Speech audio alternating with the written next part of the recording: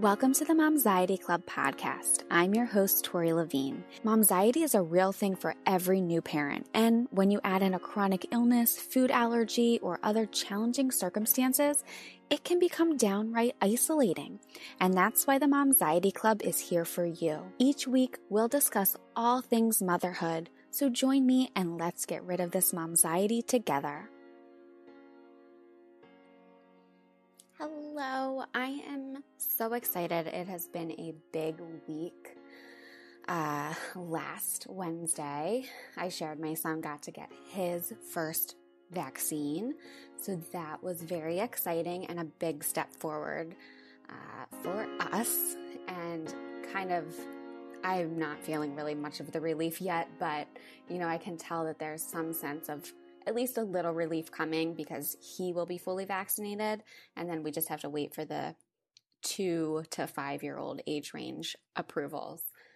But that's just some of the fun news. Today on the podcast, you get to meet the PediPals, Dr. Sami and Dr. Anna. And they met in their residency, and then in 2019 they launched their new company, the PediPals, and with the aim of educating parents about common pediatric questions, ailments, and recommendations, and to discuss issues that require attention but may not be able to be addressed in routine pediatric checkups. They are there to be your trusted source on social media at PediPals, as well as they have an excellent podcast called the Well Child Podcast. And I was on that a few weeks ago. So I'm excited to share my interview with them. We talk about a lot of things about anxiety and momxiety. So I just want to remind you as well that this interview will be a good resource, but if you're still searching for that community of other moms who feel the same way, who get it, who just want to talk a little bit and have a place to relieve that momxiety through support groups online as well as a community, check out the Momxiety Club at join.momxietyclub.com. You also get to hear Dr. Sami's hilarious way of moving, which it's genius, in fact, and I feel like I need to start doing it. And hopefully stay tuned on social media. You might see some funny reels there or videos of myself as well as Dr. Sami doing this, and Dr. Anna if she wants to join in. We talk about a lot. I know in the past I have shared that I was always concerned about being labeled the anxious new mom, and just in general, the anxious mom at the doctor's office, because I was worried all these different things were happening, or, they didn't know why I was calling all the time if I had questions.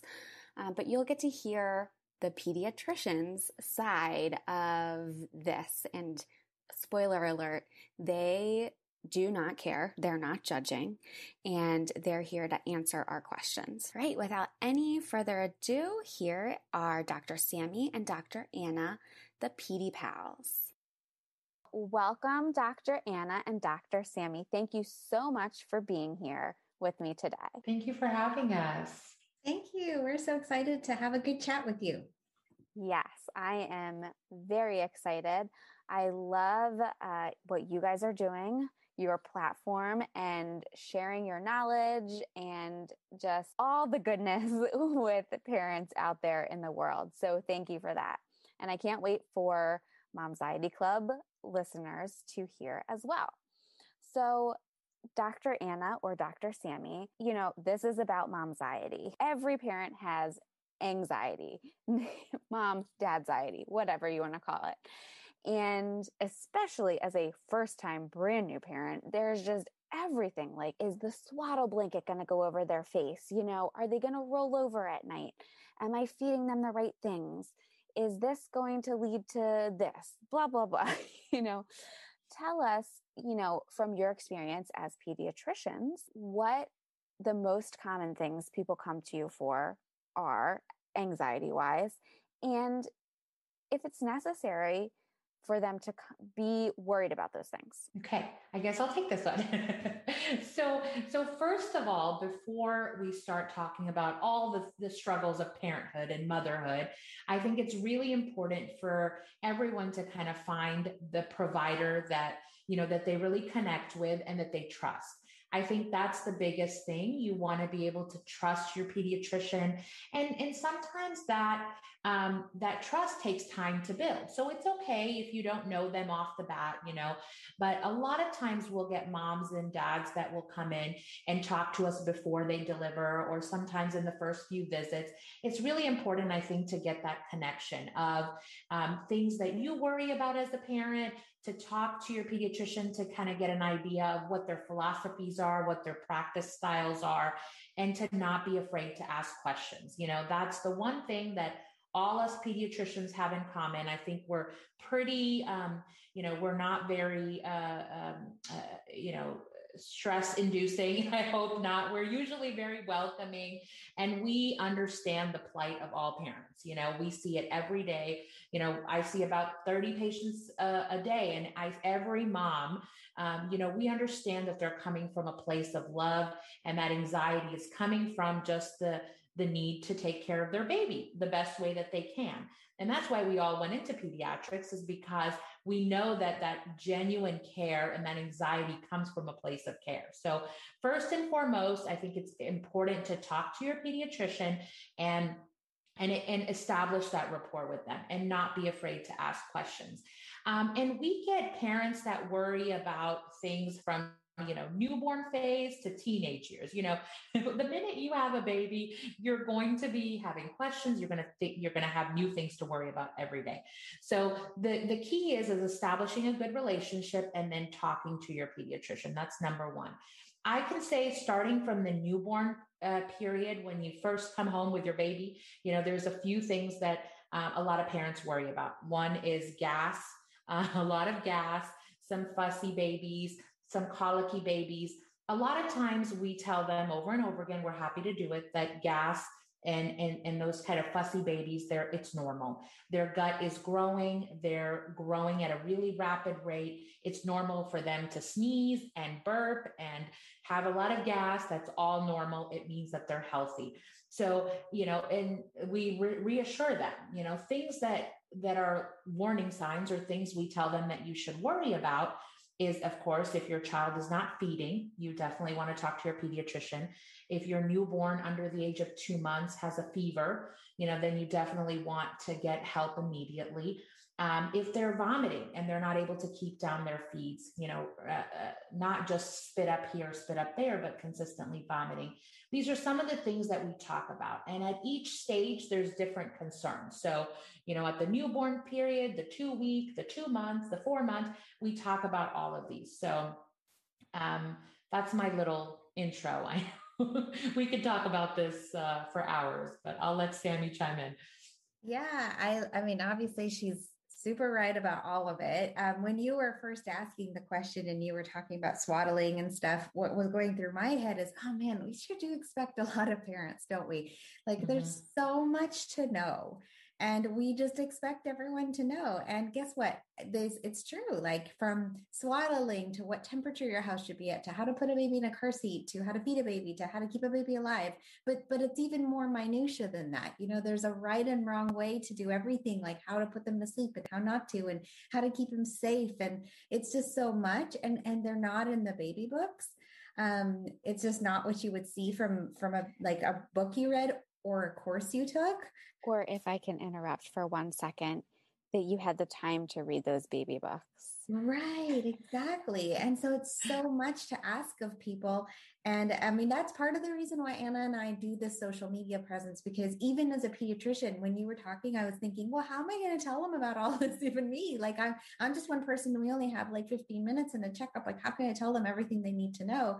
And so we did try that venture to go online and inform parents as much as possible. But the bottom line, like take home message, it's like that really viral sound that went around, that went like, are we supposed to know what we're doing? No. Okay. You're not.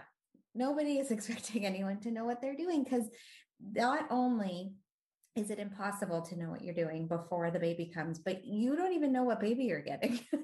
You don't even know who you're about to meet and what they're going to be like, whether they're going to have medical complications or not, how your delivery is going to go. You don't know anything. So there's really no way to prepare. It is totally trial by fire, totally just let's see how this goes and let's learn as we go along.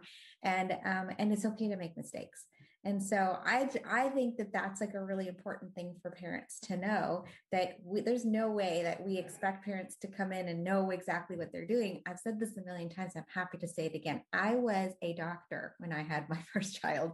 I was a pediatrician when I had my first child. And I was every day like, what's that? What is this? What's that noise? Why is she doing that?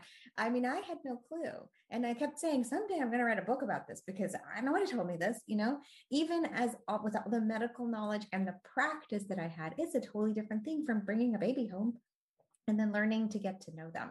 So it's okay to ask anything, honestly. And there are some things that you'll accidentally do wrong, but it's going to be okay. Like chances are it's going to be fine.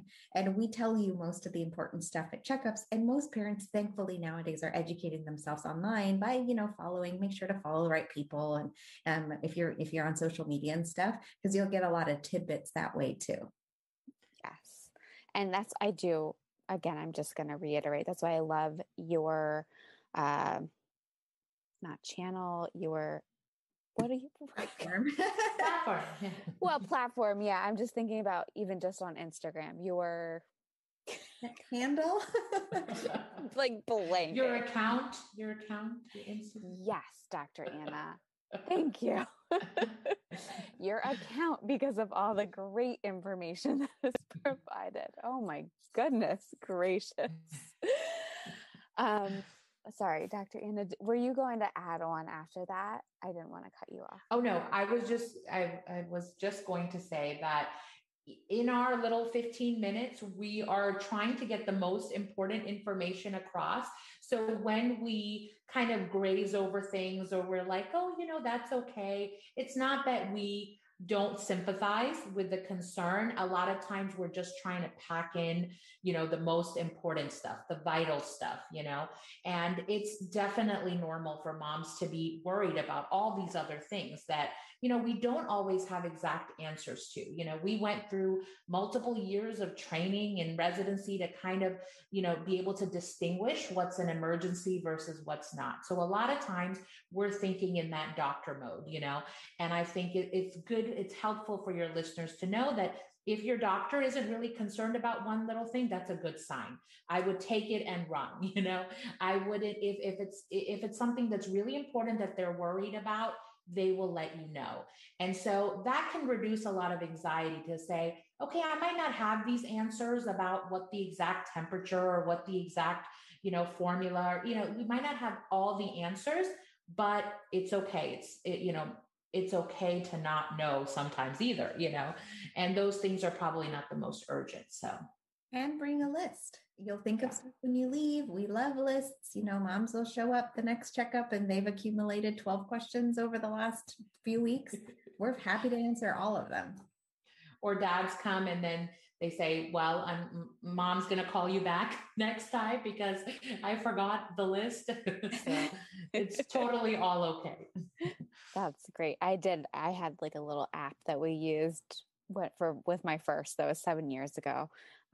Yes. And now there's been so many technological advances since then to always have the list with us. So, well, I love how you mentioned, could I ask a personal question, Dr. Sami, since you mentioned about being a mom or being a doctor when you first became a mom, did that then change you as a doctor? Oh yeah. I love this question. Oh yeah. Okay. So real quick, I actually originally was going to be a pediatric hematologist oncologist, which is a pediatric cancer doctor. That was my journey forever. That's what not forever, but for a while, for years before, that's what I was planning to do. And then I had my first daughter in my first year of residency. And that's usually around the time where you start to go into interviews in the middle of your first year for what would be happening after residency when you're specializing. And I remember just the the huge change in myself that happened after I had my first daughter. I was not the same person I was before. I had completely different understanding. I don't ever say just anymore. Like I used to say just a lot, like, oh, it's just colic. Well, it's not just colic.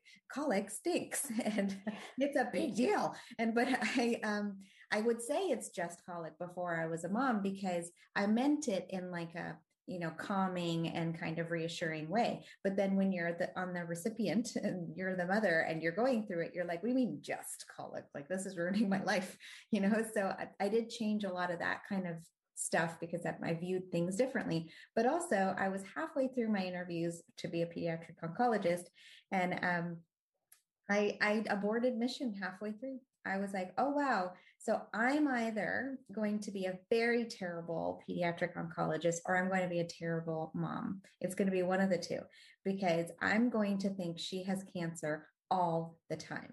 And that's not everybody. There are a lot of pediatric oncologists that are amazing and they can compartmentalize beautifully, but I'm not one of them.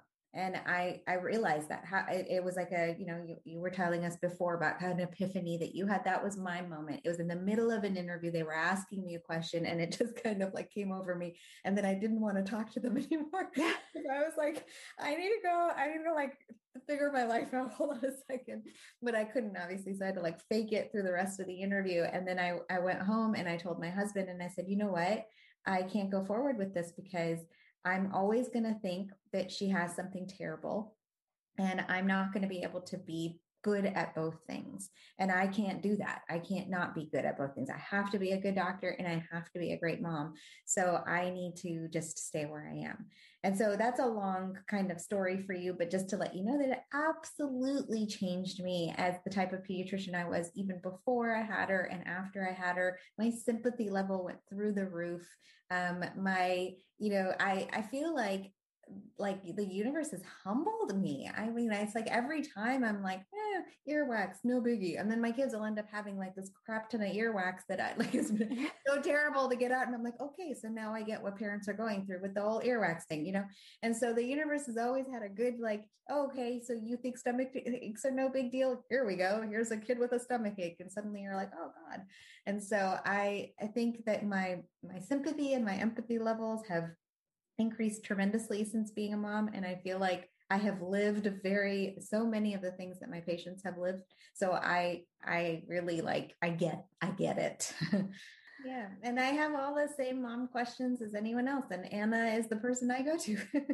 So just like y'all come to us, pediatricians go to each other too, and just to ask literally the same questions. We might ask it a little differently I know it's probably not X, Y, and Z, or I know what you're going to tell me, but I need to hear it anyway. Right.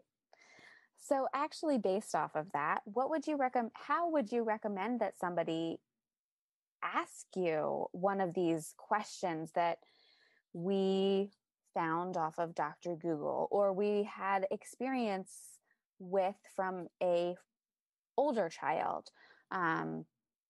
Just in my personal experience, we have a lot of that. My oldest has very early onset inflammatory bowel disease.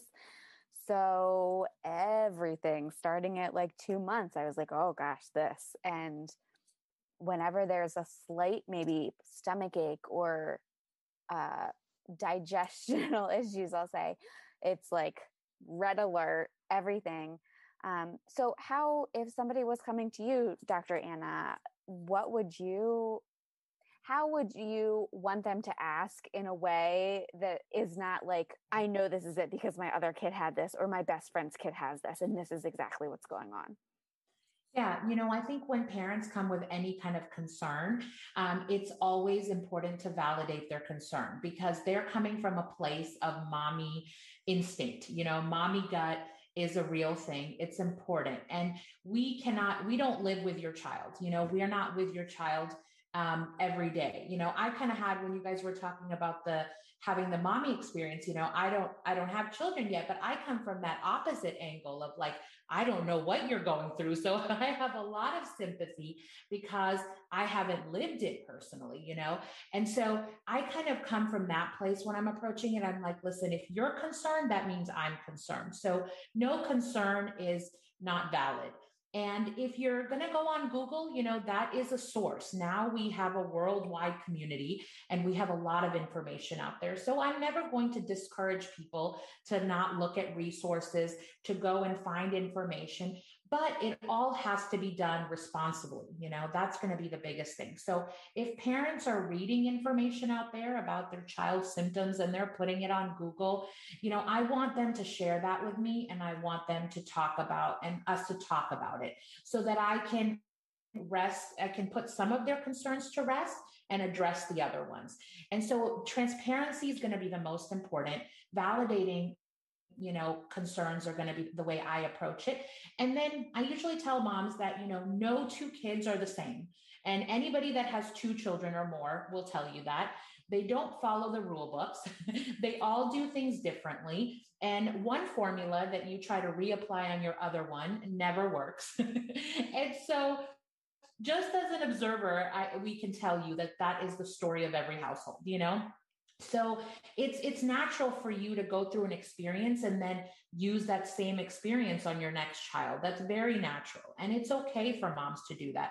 But let us kind of sort through that information for you. So when they come up, with GI symptoms, there's specific things, and we go through training for this to figure out which symptoms and signs are concerning and which ones we're okay with. And, we have to look at the whole picture.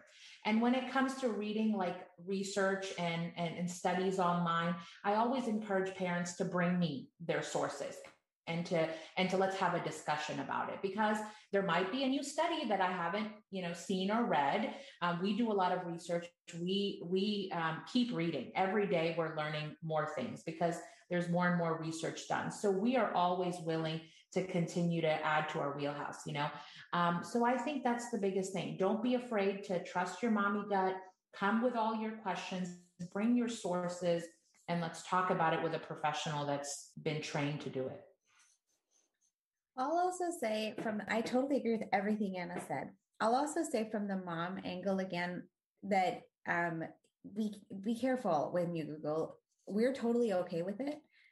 Because again, times have changed, and there's a lot of times where actually there are so many times when somebody will have seen something on the internet, and I'll honestly say, you know what, I didn't even think of that, but I'm happy to look into it for you. So it's great. Like, it's a team effort here. And as Anna so eloquently said, like, your kiddo best. So it's not like an insult to us or anything, but from the mom angle, I don't Google, and I don't use Google, but I don't look into when my kids have something. Like if my child complains of a headache, for example, I purposely don't do it, because if I do, the first thing that's going to pop up is brain tumor, and then I won't be able to sleep. It's like over for me. I can't get it out of my head. It's like a continuous loop of, but what if it is a brain tumor? What if it isn't? And so that's why I do, like, I'm so lucky. I work with 2 of my best friends who happen to be pediatricians. So I literally will say, look, like, she's having headaches. You figure out if it's something like a brain tumor or not. Like, I don't want that responsibility myself, because I know what it will do to me. And that's just, again, my personality. But you need to, and this is where it's so important, like, you really need to trust your pediatrician. Know that there's a very small chance that they might make a mistake. We're human, it happens. But if you are feeling like this person, it has my child and my family's best interest at heart, and that you feel confident in their abilities, I think that's huge. When it comes to the discussion that's being had. So it's so much easier of a discussion if I say, like, I know as a pediatrician, if I say, like, for example, I know it's not inflammatory bowel disease because X, Y, and Z. And then they'll say, you know what, though, I'm still worried about it. And I'm like, okay, let's test it. What is a poop test I can do? It's something called a calprotectin, like, no biggie, let's do it. It's not an invasive thing you're asking me. So let's screen for it. And then will you feel better? Like, will you be able to sleep better at night? And 99% of the times people say, yeah, they can. So that would be the only thing I would caution with Google, is that it can, like, kind of get in your head a little bit. And we all know the dangers of, like, WebMD. It always gives you the worst case scenario right up there. And actually 99% of the time, it's not the worst case scenario. It's actually the nothing scenario.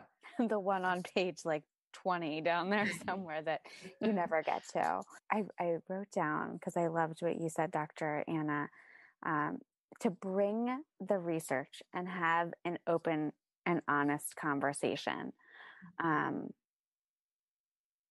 That just sends me down memory lane, because with our son, with our oldest, my husband would read all these articles and research studies to talk about with the doctors. But also, I love that you're telling us not to be ashamed of doing that. And that kind of leads me to the next thing that I wanted to ask about is, we label ourselves as moms, or worry that pediatricians or others are going to label us as the anxious new mom. Oh, she's just that, it's fine. And sometimes people don't call, or kind of some of the things that you talked about earlier with trusting your pediatrician. And, if things continue, going back to the pediatrician, if they say it's okay, relax for a little bit, but if you find something later, you can take it back to them. That is so important, by the way, Tori. That's so important that I hope that every person listening to this podcast knows. A lot of times we make the assumption, and it's not a correct assumption as pediatricians, but it needs to be said. We make the assumption that if things don't get better, you'll come back. Please come back. If you are told to go home and sit on it or hang tight, or that it's normal, and then you do, and then you're still like, nothing's changed, this is not good, or things are better, it's still affecting his life or her life, and come on back. We need to know if it's not getting better, actually. And so that's a really good point, actually. Yeah. And a part of what we do is something called anticipatory guidance, because kids change minute by minute, day by day, they change. And so if at that moment, if there's something you were concerned about and the doctor reassures you saying, right now, this looks okay, you always want to ask, if your doctor hasn't already told you, because they most likely will say, if this, and this happens, or if it's not better by this time, why don't you come back? And so a lot of times, if your doctor didn't have time to tell you that, it's always good for parents to ask, saying, I love it when moms ask me, when should I come back? When should I be worried if this fever is not gone, or if this diarrhea is not gone? It's okay to ask those questions, because it gives you a timeline. It takes the burden off of your shoulders to kind of decide, and you get like exact guidelines of when you should come back and ask those questions. And so you're never wrong to do that. Absolutely. I just wanted to add that. And it helps your anxiety so much, because like Sami was saying, when it's coming to your loved ones, you cannot think, whether you're a doctor, you're a pediatrician, or you're, a mom, you cannot think when it comes to your child. So, and you don't want to be the one making those decisions. And so that's why it's important to have that trust and to say, hey, I recognize these things, and now I need your help. It's really important. Big discussion. Like everyone is involved. Everyone's important. And if there's something that's being done that you're not okay with, like that's what the whole process is. I don't ever want anyone to feel bad for asking questions or feeling like we're going to be labeling them as that mom or that family. I don't ever want that, because I want people to know we don't look at people that way. When we have our doctor hat on, like we're not sitting in a judgment seat. We're just completely there only to help. That is our only mission. I mean, literally every medical school interview, why do you want to do this? I want to help people. So that's how it is. We just want to help you out. So we're not looking at you like, oh, I can't believe she asked me this question, or I can't believe she's here again, or it's not like that at all. If anything, we would so much rather you come to us if you feel like something's not right, or, and everyone has different levels of need. Some people really do need their hands held through every day, for example, of an illness. I might say like, okay, your baby's 3 months old, they have RSV, things are going to get worse before they get better. And they're like, I don't want to be at home for this. What do I do? Well, come on back tomorrow and I'll tell you what to do, and come on back the next day and I'll walk you through the whole thing, until they're all better. that's okay. And then there's some kids that I'm like, I haven't seen you in forever. Where have you been? And so we see it all, and it's totally okay. So I don't want anyone to think that we're looking at them or we're judging them or we're labeling them as parents, because we really don't. We see every type of person and family, and we've seen all of it by now. So nothing surprises us. So just be yourself, really, just be yourself. And we joke about this also because sometimes we'll see like our personalities are different. So we'll see patients with certain personalities veer to different doctors, and that's okay too. We laugh about it. But there's, me as a patient, when I go to my doctor, I kind of want more information than less information. I'm like, I want to know the details just because that's how my mind works. And so that helps me reduce my anxiety. There's some patients and moms that come and they're like, listen, I don't want too much information. I need you to tell me the breakdown. I need you to tell me, is this okay? Is this not okay? And because if I keep blabbing and telling them all the things and all the possibilities, they're like, no, this is increasing my anxiety. Mm-hmm. So understanding personalities, understanding how people, take information, process it, that's part of, it's part of our job. It's what we do. And if you feel like your pediatrician is not understanding kind of the way you need that information, then we don't take it personally. Find someone that understands your love language or your understanding language, because it's different. We're all having different personalities. But I know now, as I've learned my patients, like this person needs this, and this person needs the hand holding and needs me to give them all the information up front. So it's okay, regardless of the personality you are. Well, thank you. You both summarized that and gave the most reassuring answers, because I would never think to ask that to my children's pediatrician. Like, are you labeled? Like, am I asking too many questions? Am I annoying you? At what point am I going to get to that? So both of your answers, thank you. If not for everybody else who's listening, which I'm sure will be reassuring for them too, but for me, thank you for being there to help and not judge. Well, I would love to ask you both, since I want to respect your time, about self-care. And I'm a big proponent of realistic self-care. So doing something little every day. Who would like to start? I'm gonna pick on you, Dr. Anna. No, I mean, that's a great question. I think self-care needs to be on everyone's radar. We always say that you cannot, you have to fill your own cup before you can fill anyone else's. And so you do have to take care of yourself in whatever capacity you can, and I think it's important to be realistic. Like you said, I really resonate with that, because everyone can just do what they can. And so if you're going to say, okay, I'm going to need to take a whole weekend out for self-care, that might not be reasonable for some people that have multiple jobs, that are supporting, multiple children, grandparents, all of that. So everyone has to look at their individual circumstance and then figure out where they can take those little breaks to fill their cup. I personally rely a lot on meditation.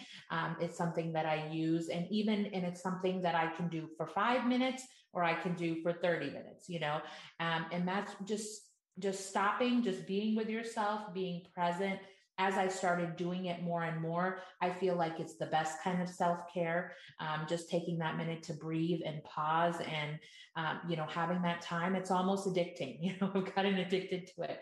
And so I think just something as simple as shutting everything off for 5 minutes, just focusing on your breathing, or listening to a podcast, or doing something that kind of helps rejuvenate you, helps inspire you, helps, not only just physically, but also emotionally and mentally, helps boost you. I think even if that's 5 minutes of on the exercise machine, or doing something, being outdoors, anything. So I'm a big proponent of realistic self-care.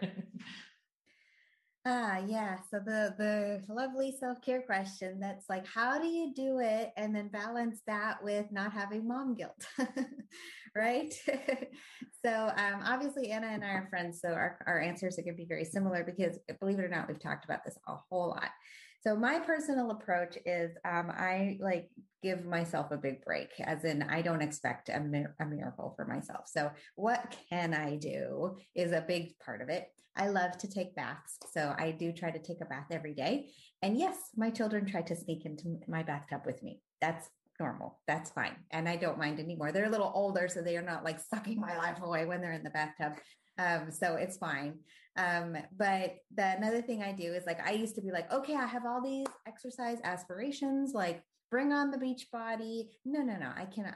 I mean, I actually get so much more stressed out if I try to. So right now my self-care for movement is that before I get into my car, when I hop on my way to work, I run around my car 3 times. So, I love it. That's my exercise. Now, if I happen to have time, like, and on the weekend where I can be active, get on a bike, go out with Doris, my kids, run, tennis, whatever, I will do it. But that's not an expectation. My only thing that I do is I'll just run around my car. It's so silly. My neighbors have all commented like, why are you doing that? Why don't you just get in? And I'm like, look, this might be the only exercise I get all day. Get off my back. So, and every day I actually do the whole, okay, I only have like 30 minutes to get to work. Do I have time for 3? Yes, I have time for running around my car for 3 times. So I have like the little internal monologue every day. But it's little things like that. I also meditate like Anna, but I don't have time to meditate very much. So sometimes it's literally in between patients. I'll be at my desk for like 1 second and I'll take a few deep breaths and then I go on. So it's really just checking in with yourself. And by the way, the whole car running thing, it's usually like I'm taking my kids to work and then going to school. To school and then going to work. And so they will run around with me. So I don't know if I've taught them a life skill with this or what, but they think it's the funnest thing ever. I have a special request. I really would. Can you please do a video of this and post it on social media so that this can go out then when the episode goes out, I can of our self-care or of me running around my car? Of you doing your self-care that is running around your car. Sure. I don't know why we haven't thought of this as a real idea before. Yeah, this is it. And now like we can do like the PediPals Momxiety Club, like whatever hashtag. Yeah, I love it. Sure. Our self-care challenge. And we'll all post them. So perfect. I love it. Well, thank you both so much. How can listeners find you, get in touch with you? And you're in Houston. So if anybody's in the Houston area, to come see you. Yes, you can find us everywhere. We're all over the place.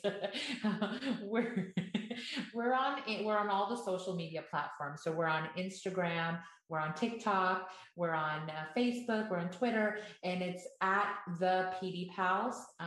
And that's our handle through all of it. We also have a podcast. It's called The Well Child. And we have the wonderful Miss Tori on, and we have wonderful guests, and we talk about all kinds of things from mom life to, just very specific things about everything, pediatrics. And we're also on YouTube. So we have our podcast there as well. And also on any platform that you can find. We also have a website. It's called pedipals.com. And we have great resources for parents on there. We have a blog. Okay. Did I miss anything, Sami? No, you're right. We are literally everywhere. So it's the PEDPEDI PALS, PALS. PD obviously stands for pediatric. So you can go to thepedipals.com or at the PediPals on every platform and you will see our faces. And those, I will share links. Those links are in the show notes. Great. So if you're not able to get it right away, just head back to the show notes. So awesome. Well, thank you, Dr. Anna. Thank you, Dr. Sami. It has been so wonderful talking to you. I now have 20 million other things I would love to bring you back for. So I hope we will get to chat again on a future episode. We would love that. Thanks for having us, Tori. Thank you. You are not the only one with Momxiety. You are not alone, no matter how alone in your worries you may feel. I'm here too. I've been there too. Reach out via email or on social media. Reach out to a friend who has a child who may be facing other challenges. Share that you have Momxiety too, and just know that you are not the only one. I am here to support you. And the more we normalize and talk about these feelings, the easier it gets. For more information about working with Tori or joining the Momxiety Club, head to join.momxietyclub.com. There, you'll find information about Sneeze Proof Your Pelvic Floor course, as well as the Momxiety Club, where you'll get access to 2 monthly support groups with other moms just like you, as well as exercises and a chat about the monthly theme to help manage your Momxiety. The Momxiety Club podcast is not intended to take place of medical advice or therapy.